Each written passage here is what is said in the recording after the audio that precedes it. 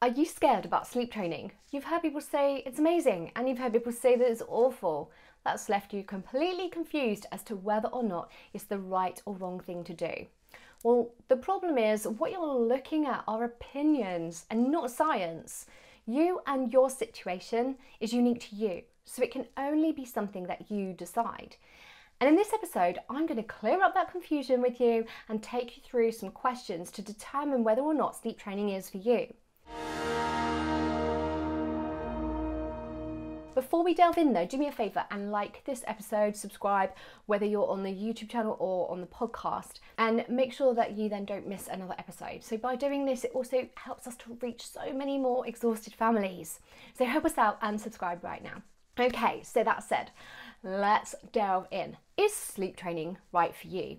Well, let me ask you this. Is your little one sleeping as well as you'd like them to be? Are you happy with your little one's sleep? Because if you are, then you're probably not somebody who'd be listening to this in the first place. But then you don't need to sleep train, because if it's all going well, then you're very lucky and that's amazing. And you probably don't need to do anything. But if you're not happy with how your little one's sleeping, if you know that they could be sleeping a lot better, if you're concerned about the effects of not getting great sleep and the impact that that will have on you and on your child, then the next question I'm going to ask you is, are you in that case prepared to chance it? And are you prepared to just risk it and see how bad the damage may be? Are you prepared to risk problems that can crop up later in life because your little one didn't get healthy sleep when they were little?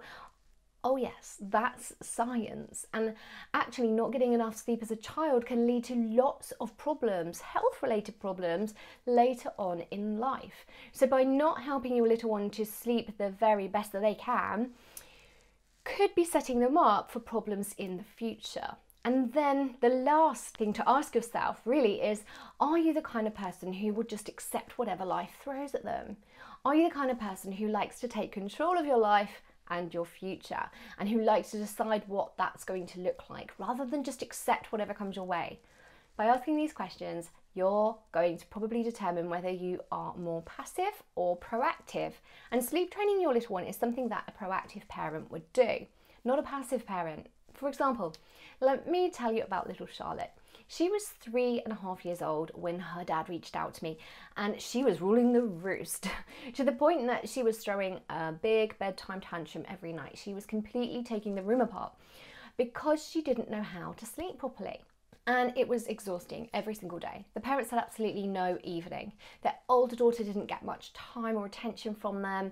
It was just all about little Charlotte. And it was exhausting. When we had a chat about a possible plan and how we could best support them, the family weren't sure what to do and they were worried. They wanted to do some work on the garden and they were going to be purchasing a hot tub. And actually, they came back to me after one more bad night and they decided that, do you know what? The hot tub can wait. This is way more important. And within a matter of days, we completely turned Charlotte's sleep around so that she was going to bed happily. She was settling peacefully. And she was sleeping all the way through the night. It was life-changing for them. And the parents were talking to me about how they actually have an evening together now. They're closer because they can spend time together. They get to spend time with their other daughter as well, because their youngest isn't dominating all their time and attention with all this negative energy. So it had turned around completely. And another dad who reached out to me was because they were on the brink of divorce. And he said that if they didn't get things sorted out, then he knew the next step was divorce, which was way more expensive than a sleep training program. And again, absolutely life-changing once people know they need it. But I don't want you to wait until things are that bad. It doesn't need to get that bad. And in fact, if you take action sooner, it's a lot easier to fix. So is sleep training for you? Well, again, let's just recap. What do you need to ask yourself? Are you happy with your little one's sleep? Because if you're not, then sleep training is likely the best possible answer for you. Are you prepared to take a chance and just see what impact the damage does have on you and your child and on your health and on your future? Are you prepared to take that chance, or do you want to make sure that you're setting your little one up for the healthiest, brightest, most successful future possible? And Are you proactive or are you passive? Are you going to take whatever comes at you, or are you going to take control? Those are the only questions you need to ask yourself. And to get you started, I want to help you out right now at absolutely no cost. And if you're proactive, this is a little test for you.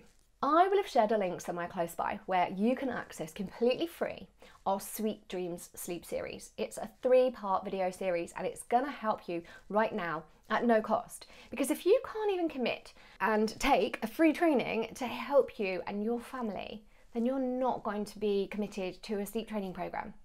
So take the free one first. Show that you're committed. Show yourself that you're committed. And I'm gifting that to you right now. So click the link, get yourself in there, and I'll see you inside.